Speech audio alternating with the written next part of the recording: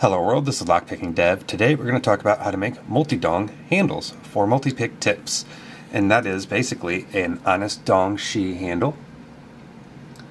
These good old classic dimple handles. You can take their flags and sand them down to look nice like this, but they come very bulky and very thick.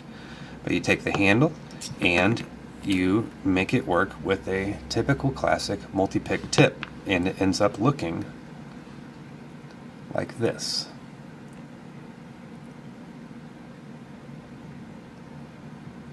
Very comfortable, and has the knurl on the sides and all, nice thickness and all.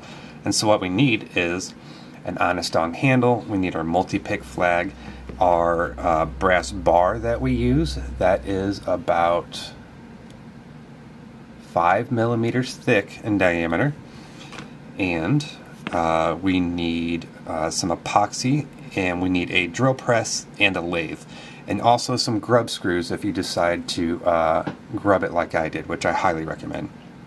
So the way we start is we take our brass rod, we stick it inside here. We just need it sticking out a little bit. So if we compare these two, you can see the top one, I actually took it down a little bit over the handle here to smooth it out, and I'll show you why. So we put that in here, and next thing we're going to do is we take a fine tip felt marker here, and we mark the hole in here. Make it nice and dark, mark it. We can see right there's our mark, and what we're going to do is drill the diameter of this hole right here, if not just a little bit larger.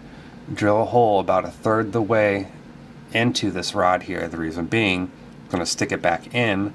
That hole will line up right there, and the old screw that we have in here, that we have out right now, we're going to actually put that back in, and this will fit and affix into that hole there to help hold this brass rod a little bit more sturdy.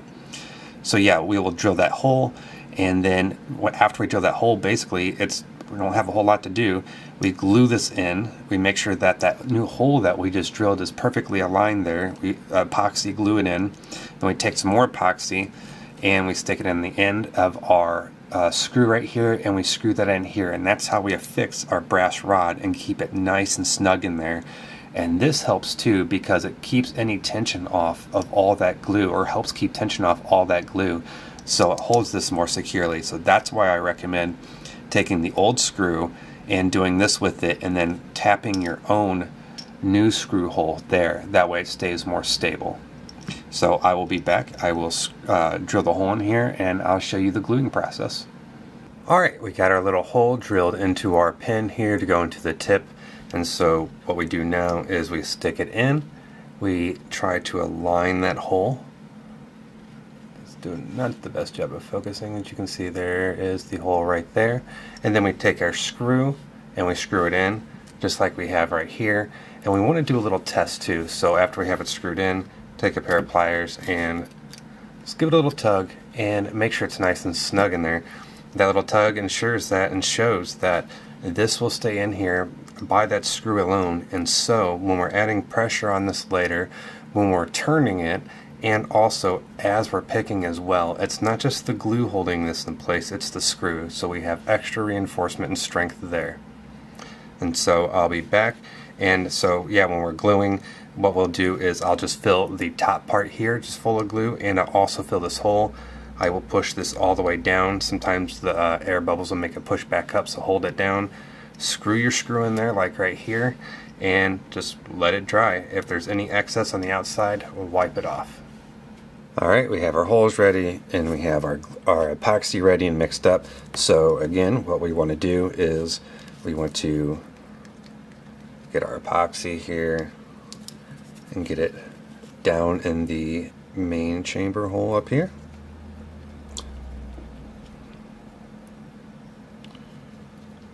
That's more than enough because it's kind of a tight fit, so some of it will squeeze out. And then also right here in the side hole where we're going to put our screw back in.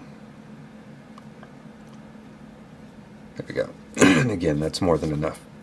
And actually what I should have done is push this in, made sure the hole was aligned first before putting it in the side hole, because now it's a little bit harder to see. Okay, I can see through it. There we go.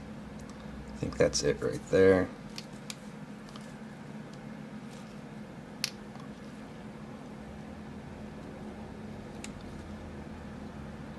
Yeah, I think that's it right there. So we're going to go ahead and screw our screw in now.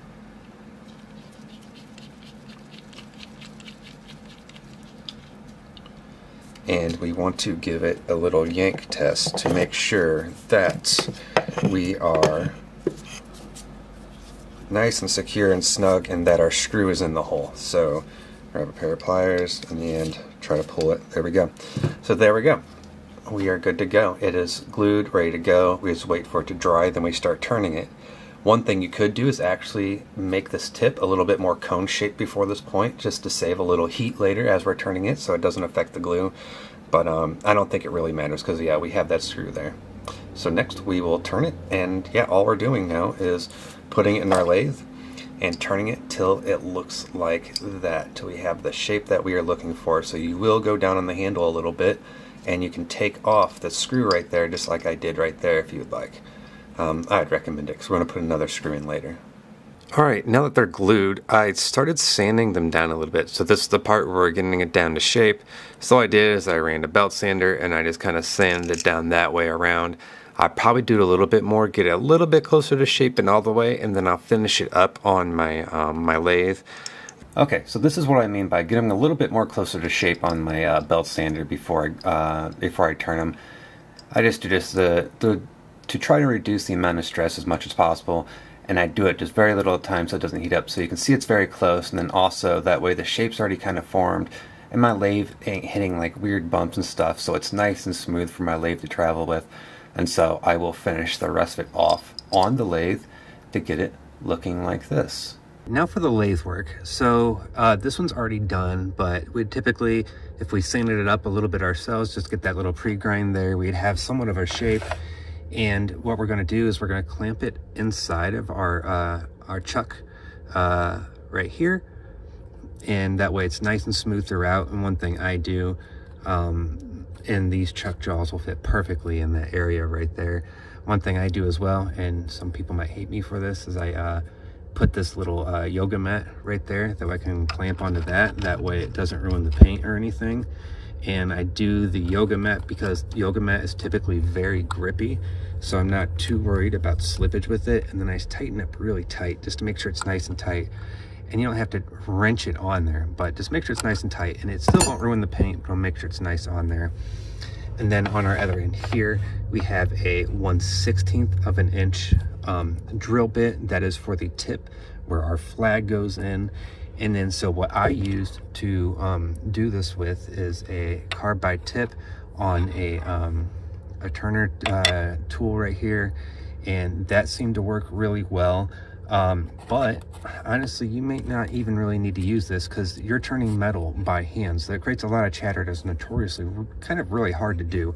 So that's your warning there. I'm not going to give you any tips on how to do that. You have to find it out yourself. But I think most of us can actually just use a really high grit sandpaper like 60 grit right here.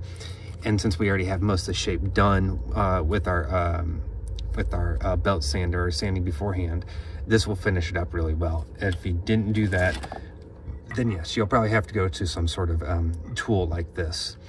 But yeah, after we're done turning it, we get our general shape right here. We can then drill the end in, finish up polishing it, go through some grits here of different nice fine sandpapers, take it up to 1,000 or who knows how far you want to make it look nice, and finish it up that way.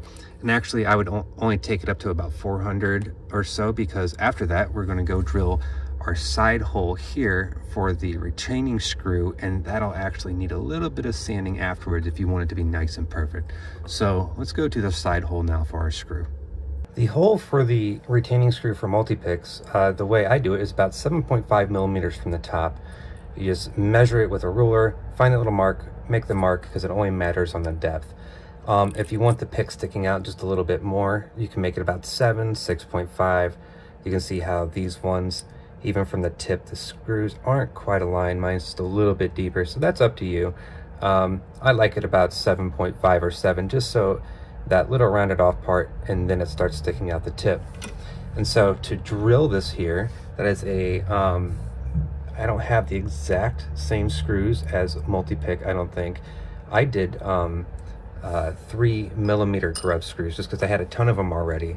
And so you'll have to do the math on that with what drill bit and what Grub screws you use. If you don't want to use Grub screws, you can always take a bolt and cut that down and use a bolt on the side of that as well. And so for my Grub screws, I need a 2.5mm drill bit, and to line this up, I just put it in a vise, and really, you just can kind of eyeball it. You really don't need it to be absolutely to the micron perfect. You can just kind of eyeball it. Just make sure you take your time to eyeball it. That way when you're going down, it is pretty solid to go straight right there to line up with our pick hole right there. And that way when we're done, you'll actually hear this go through and set into that hole. That's how you know you've drilled far enough. And then you can take that out after, or you can take the pick out right here. So we're gonna do that. And the next part is to tap it right there. All right, just to show you the tap I use, there it is, the M3 by 0.5 high-speed steel. You can see mine's dirty, keep yours cleaner. I also use a 2.5mm drill bit, cobalt, for metal. And then, so at the end here are M3 by 4mm Grub screws, and Grub screws are just these little tiny screws right here that basically fit. I have a hole in the top that fit a hex wrench like that. And so we have our top tapped. So we will insert the pick there. When we insert our pick, sometimes it might take a little bit of wiggling to get in the first time, or just take your drill bit and kind of make sure it's cleaned out really well before sticking it in there. And let's see if we can get that looking in there. So right there you can see that darkness is that little slot that we're looking for. So if I turn it to the side more, you can see a little bit of that shininess. That's not the slot, so we turn it back. There it is. There's our slot for the retaining screw to fit in. And then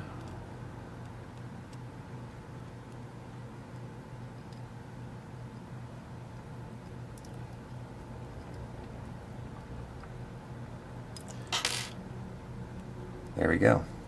There is our multi-dong pick. So one other last thing that you can do when you're done is after drilling this pinhole right here, the retaining pinhole, sometimes a little metal sticking up there, you can always go back and finish it off and make it perfectly smooth. But to me, I'm just not going to waste the time. Either way, we took some notoriously cheap picks and combined it with some really high-end, what I consider high-end pick tips, and made ourselves a rejuvenated and useful pick again. Alright everyone, thanks for watching.